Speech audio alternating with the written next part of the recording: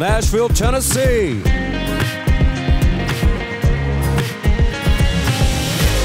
It's the Three.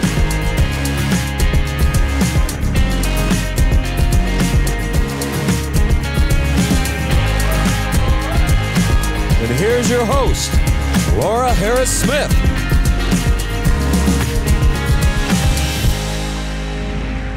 Hi everybody, I'm Laura Harris-Smith and welcome to The Three. Hey, what does revival mean to you? It means something different to each of us. That's probably how it should be. But there's very little chance that you haven't heard the name Asbury recently. If you're online or if you're watching television, revival has broken out at Asbury University. And it's not the first time. In Wilmore, Kentucky, that's where they are. And it has the nickname, Will You Give Us More, Lord, Kentucky? Because a lot of revivals happen there over the centuries, really. So one of the things we're going to do today is we're going to take you to Asbury. We've got interviews with students, faculty, and we're going to take you directly into one of the services. So let's start out. Here we are in Asbury. We're going to talk on today's episode about revival, different kinds of revival, the different eras of revival.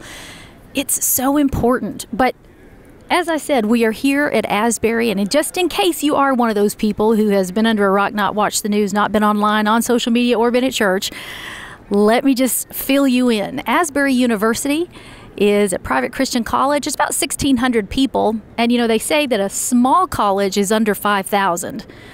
Big colleges being over 15,000. Well, 1,600 people evidently is a number that is just perfect for what happened here at this campus. And that is that in one of their chapel services, one student got up.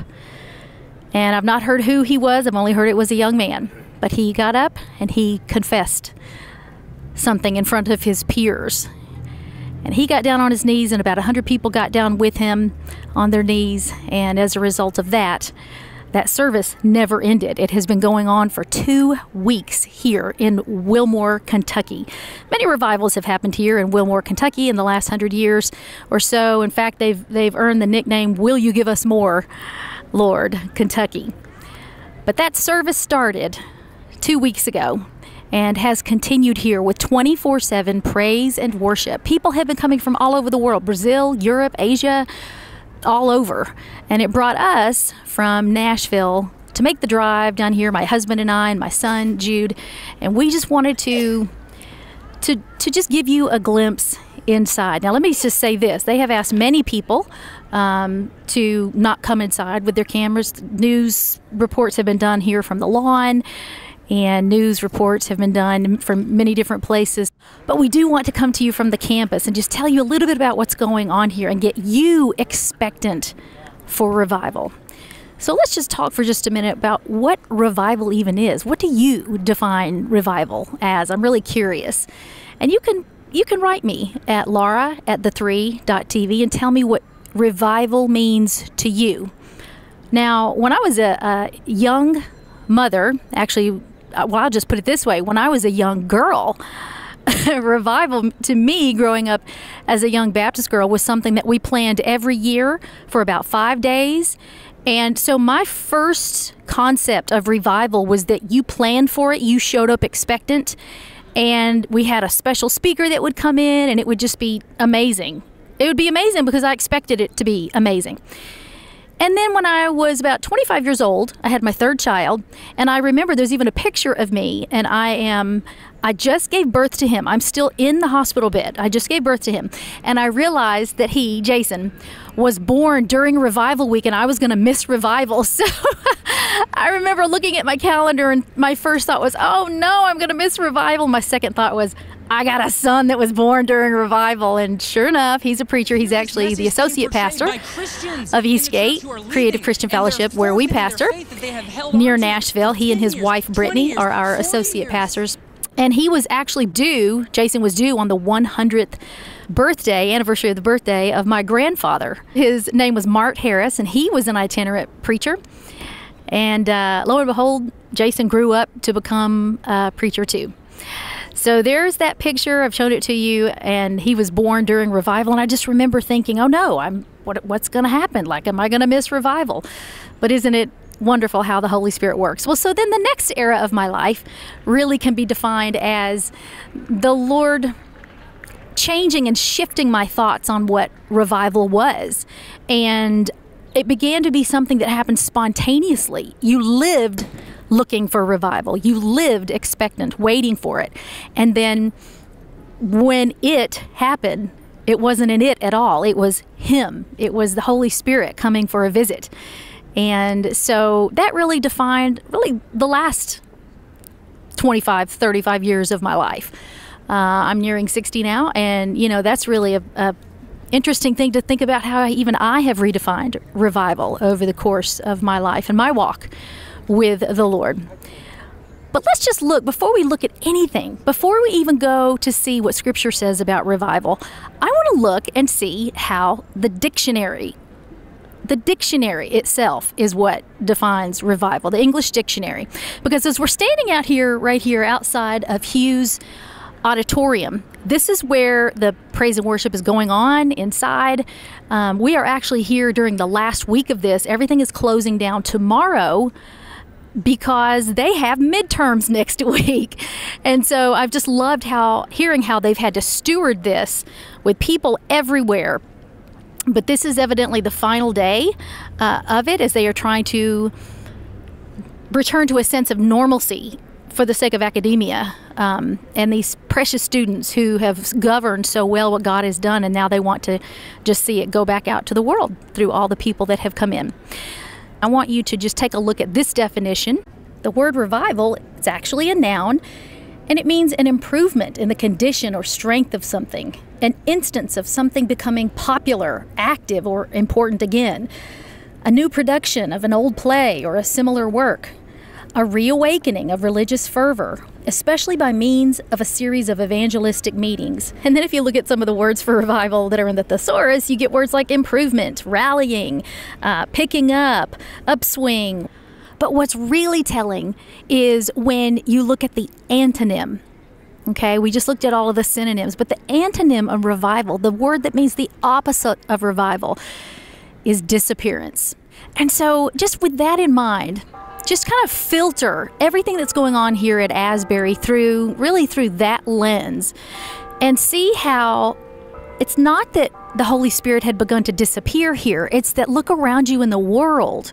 The earth is experiencing, I believe, a disappearance of faith. You are seeing people who they are not quite they're not invigorated, they're not awakened. And what revival does is it comes in and it just brings everything into focus that needs to be in focus, meaning the Lord. So there's a couple of different words in Scripture that define revival and make up revival. And the first one is actually a Greek word. It's anapsixis. It's Strong's G403. And it actually means revival, but it's like to recover a breath. Literally to revive your breath. And then you've got another word that means revival in Hebrew, and it is the word kaya, and it means to live, have life, remain alive, sustain life, to live prosperously, to live forever, to be quickened, be alive, be restored to life or to health. And again, so that's the Hebrew word kaya. It does mean revival. And it's also a word that's really special to mine and Chris's heart, because at the church we pastor near Nashville, Eastgate, our daughter and son-in-law, Georgie and Donovan, they actually lead a group for young adults that's called Kaya. And it is with revival in mind. So we urge you, if you are in that young adult group, you need to get to Nashville. You need to come to Eastgate Creative Christian Fellowship. The address is on your screen. And then we'll also put the website up there. And you need to just come and experience that. Come to Kaya. If you're in that age group. This is like post-high school, college age, on up to about 35. And we would love to see you there. So, now that we have looked at what the Bible defines as revival in terms of what it means, what it does to what it does to a generation, and then also what the dictionary thinks of it as, ask yourself again, what does revival mean to you? That's it. You've got to figure out what revival means to you. Well, when we come back from the break, we're going to talk a little bit about that, so stay close.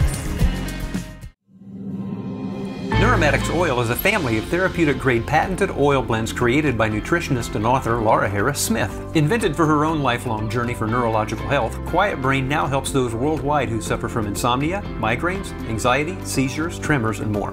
Quiet Brain contains oils like frankincense, myrrh, lavender, sandalwood, and others. Next, Happy Brain is a bright mood-lifting citrus blend and contains oils like lemon, lime, clementine, spearmint, and more. Users say it combats depression and even aids in weight loss. Next is Sharp Brain, Laura's Focus Blend, also used to improve cognitive memory issues with oils like coffee, cinnamon, vanilla, clove, and others. Each $69.95 bottle is a 10-week supply if used daily, or about $1 a day. And right now, buy 2 bottles and get the third one free, and get a free eye mask using the promo code on your screen at neuromaticsoil.com or at 1-855-784-3827. That's 1-855-QUIET-BRAIN. Hi everybody, I'm Laura. You're watching theTHREE. We're answering the question today, what does revival mean to you? Do you know how many revivals there have been? You ever thought about this? Well, there's been more than you can count, because from the dawn of creation, since there's been man, just about, there's been sin. And ever since there's been sin, there's been a reason to get back to God and to revive ourselves. So let's take a look at some of the biblical revivals. You may not think about revivals happening in the Bible, but they did. There's even revivals in the Old Testament. You see it back as far as 3000 BC. It says in Genesis 4, already in Genesis 4 we need reviving. It says at that time men began to call on the name of the Lord. And then jumping forward, you see more revivals in Genesis with Jacob. In Exodus, look at all the judges there. The different judges in, well, the book of Judges, who we see revivals occur under. Then we jump into 1 Samuel. Look at King David. We're in 2 Chronicles now, 1 Kings. All of these people, you see that God used them to bring about a reviving of his people's faith. It happened with Jonah and Nineveh, or Hezekiah, Josiah. Wow, that was an important one, because little King Josiah at the age of 8 actually knocked down the Asherah poles. He didn't just take down the idols like some of the other good kings did. He took down the high places to where the idols could not even be resurrected and put back up there. And then the last revival of the Old Testament we see happening under Ezra and Nehemiah. But what about the New Testament? Now, Jesus is coming on the scene, but when did we start needing revivals? Well, the first one was the revival under John the Baptist. You see that in the Gospels. Then, of course, the ministry of Jesus itself. Go to the book of Acts and you're going to find Pentecost. You're going to find revival in Samaria. Revival was coming then through the disciples. You see it happening with Peter there. Keep going all the way down. Look at all of these in the book of Acts, all the way up to 62 AD when Paul was shipwrecked on the island of Malta. Now think about it. We often think that revivals have to be planned and orchestrated, but so many of the ones you just saw happened organically and entirely by the hand of God. I'm sure that Paul didn't expect for revival to break out when he got to Malta. I don't know. Maybe he did. But the fact is that it did, because there were people there, and where there's people, there's sin, remember? And where there's sin, there's a need to be revived and restored, awakened to God. All right, so now we keep going from that biblical era all the way up to the 1700s. Let's go through that and just look at that for just a moment, because in there you're going to find some things you may not have heard of. Okay, starting in Lyons, we see all these revivals from 175 AD all the way up. Let's come all the way down here to 601 AD. Gregory the Great. Now, he was a bishop of Rome, and you know, he found it necessary to write to Augustine of Canterbury and exhort him to not be puffed up with pride. It was a good indication that revival had taken place during the course of his ministry. And in his confessions, he claimed a special dispensation of the Spirit, which enabled him to convert the heathen and to do signs and wonders. Okay, we keep going all the way down through the 10th century, down through St. Francis of Assisi in 1208. And now look at this. Look at these reform movements. The 7th century, the 11th century, the 14th century, on and on and on. Come all the way down here until you get to 1494, and you're going to see Florence, Italy. Now this was a special revival. It appeared that there were prophetic gifts outpoured, and this really led the way for 1525 when you see William Tyndale hit the scene. He was an English reformer, and he published, it was incomplete, but he published a translation of the Bible into English in 1525. And then the first complete edition of the New Testament was completed by Tyndale in 1526. You see the Protestant Reformation beginning under Martin Luther, the Swiss Reformation, the Anabaptists hit the scene in Germany, on and on. Look at this, on down to John Calvin. He was a French Protestant who had spent the previous decade in exile writing his Institutes of the Christian Religion. And he was invited to settle in Geneva, and he put his Reformed doctrine into practice. You go on through the late 16th and 17th centuries, so much happening with the General Assembly of the Church of Scotland, on into Edinburgh and Inverness, awakening sweeping through England, through Scotland, through Ireland. And then in 1665 in London, at the time of the Great Plague, there was actually an awakening in the city. Puritan ministers, they'd been ejected from their pulpits in the mid-1600s. And then boom, you see it in 1680. There are revivals breaking out in Massachusetts, Plymouth, and Connecticut. All right, let's stop there. And next week, we're going to take a look at all the great awakenings. Do you know how many of those there are? Well, we'll take a look at that then. Be right back after the break.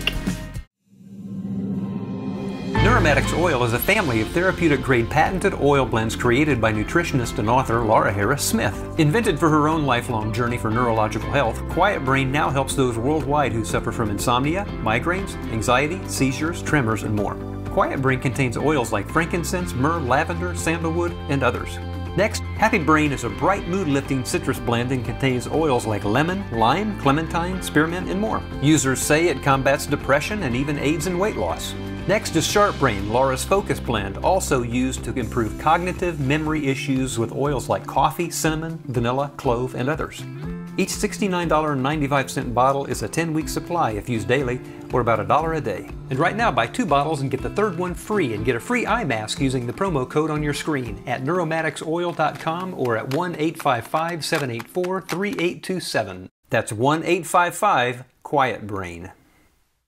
I'm naturopathic Dr. Laura Harris Smith, and if you'll give me 10 days, Give It to God and Go to Bed can help you stress less, sleep better, and dream more. There are even links inside to my free 10 Days to Deeper Sleep and Dreams program and 10 Goodnight videos. Can you close your eyes and just still listen to me? The whole book takes place in your bedroom, and with chapter titles like The Junk Under Your Bed, The Treasures in Your Bedroom, and The Monsters in Your Closet. Give It to God and Go to Bed helps you learn to rest and hear God speak in dreams. Take back your sleep and dreams, my friend, with Give It to God and Go to Bed. Hi everybody, welcome back to theTHREE. I'm Laura Harris Smith, and we're going to go right back out to Wilmore, Kentucky, where we really heard more from, oh my goodness, we got to interview staff there and students, and I want you to listen to an interview that I did with one of the staff members there. She's their communications director. Take a listen. I'm here with Abby Lobb. Abby, what do you do? Thank you for letting us in. What do you do at Asbury? I am the communications director here at Asbury. Okay, so you said Fox has been here, CNN, who all's been here? Just about every major news outlet you could think of has been here or is coming here. So then I remember on the very first night, we were watching, I think it was Tucker Carlson, and he said he was set to come. And received a call from some of the students saying, hey, we love your show and all, but don't come just yet. Yeah. So when did that shift, or did you had to just throw the doors open and go, okay, fine, come see? Yeah. So he was sweet. He reached out and, he loved what he was seeing here. Of course, he reports on a lot of bad news because that's the world. Mm-hmm. And he found out about this story and was just blown away by how good it was. And he was dying to talk about it. And we were like, yes, please, like, talk about Jesus on TV. Yes, please. Yeah, exactly. So he's like, well, what if I come and do my show here? And we just, from the very beginning, whether it was a show like that or whether it was, celebrity pastors or musicians or whoever it may be, our leadership made the wise decision from the beginning, like, no, this is not about that. It's just not about that. And I'm not saying like, oh, we're so great, but we didn't need that. God was working. God was doing this. He's like, no, I got this. Just let me work. So. And I think even he's made to feel welcome in the humility, because it's not about any of you. It's not about anybody that comes in and even brings a camera and tries to, I know my motives are pure. I want this to perpetuate itself in the world. I want everybody watching right now, whether they're on their phone or at their kitchen table or in their living room or wherever they are, to say, revival starts with me. Yeah. It begins with me. So then what I'm most impressed with, your president, his name is? Dr. Kevin Brown. Dr. Brown. I heard that when this student did what he did in chapel, it just began with real repentance and confession. The students wanted to linger. That he sent a pretty gutsy email, especially with midterms coming up in a couple of weeks, knowing with the history of revival that this campus has, what was going to happen. What did Dr. Brown do? Yeah, so, chapel gets out at 11 o'clock, 10:50 to be exact, and typical of college students, they kind of run into chapel, and then they run out of chapel, and it's just kind of part of their day. But I love that we have that rhythm built in their life. Like, that's so important to establish at an early age. And so we were all really shocked that they were still in there. We're like, no, you can't. No. And so I kept getting text messages, like first from my VP and then from a few other people just that I work with. They're like, oh my gosh, if you're on campus, just like peek in the back of chapel. I was like, man, I was working from home that day. I was like, darn. I wish I was there. I know. And so I just kept hearing about it throughout the day and just little like, hey, just go look. And it was all students. So we didn't want to just like go in there and be like, hey, like it was clear something was moving in the students. And so, and just worship kept playing, and the gospel choir was singing that day in chapel, and one of our campus pastor people who speaks a lot, he was talking about love in action, talked about things like repentance. I mean, it just like the Holy Spirit just lit that flame during that chapel. And so around 1:30, I think, is when Dr. Brown sent that email. And it was 2 sentences. I'll never forget. It was like, there's worship happening in Hughes. I encourage you to go join if you'd like. That was it.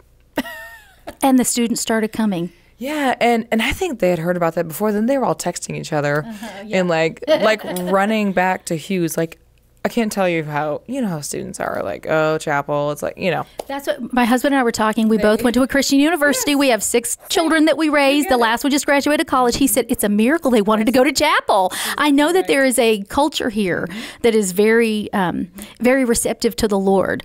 But sometimes, even with church, Christians can get in this habit of checking it off their list the way you check off chapel. And this day's chapel couldn't be checked off. That's exactly right. God was like, no, not quite. And then, so I just kept hearing about how it was growing. And, at that point still, it was just limited to our student body. It was really just, students here at Asbury. So I was like, okay, I have to go into work early on Thursday and see what this is about. And I'm like, I hope it's still going on. So sure enough, I got in at like 7:30 that morning and walked in there, and it's really quiet. There was a girl just on the piano. There were groups kind of huddled together praying. It was obvious a couple of the kids had spent the night in there. Oh, wow. I saw blankets. I even saw a kid laying on this like little mattress thing, like a camping kind of mattress. I was like, this can't be happening. Yeah. And when I walked in there, I was overwhelmed with a sense of peace. I mean, it was overwhelming. Because, we're all busy. Like, everybody's busy. And I just walked in there and went, whoa. And then throughout the day, people just kept coming in, again, students again. And I heard they were like skipping classes, and our students are high achievers, and they do a good job. They don't skip class, and so it just kept growing from there. And then by the weekend, it was like, alumni who were local, people started driving from places. It was the Wilmore community, and then it just like exploded. It was crazy. And people from all over the world are coming. I love it. Did you know that There are 9 revivals that have happened at Asbury. Take a look at this timeline because you can just go to their website and see it. In February 1905, a blizzard breaks out in the men's dormitory. And prayer just spilled onto the campus and then to the whole town of Wilmore. February 1908, February 1921, on the last day of school at Asbury. 1950, also February, you seeing a theme here? March 1958, 1970. February of that year, 1992, February 2006, and then of course that brings us up to present, 2023. The whole revival started with a confession of one young man, and I'm told there were 19 people there, 19 people present. I have seen some of those who were present, precious young men and women of God. And this one girl said that she just felt like she was about to leave, had her backpack on, and she just felt like she was supposed to slip it off and put it on the pew and come back in. That's where revival starts, where we are willing to be interrupted, where we're willing to let the Holy Spirit have His way. And then that kicked it off. And when we were there 2 weeks later, this is just a little bit about of what we were experiencing that night. Take a listen.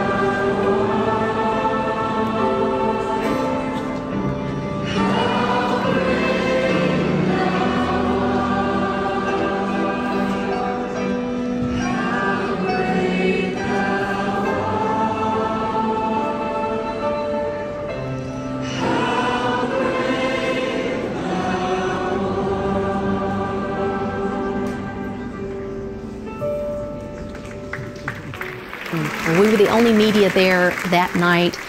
It felt like a real privilege, just a real privilege to go in there. And we came out and other major news networks were pushed back far beyond the steps, like into one of the parking lots. And there we were. We just came out, the three just came out with our cameras and our audio gear and got some incredible interviews. So I invite you back next time.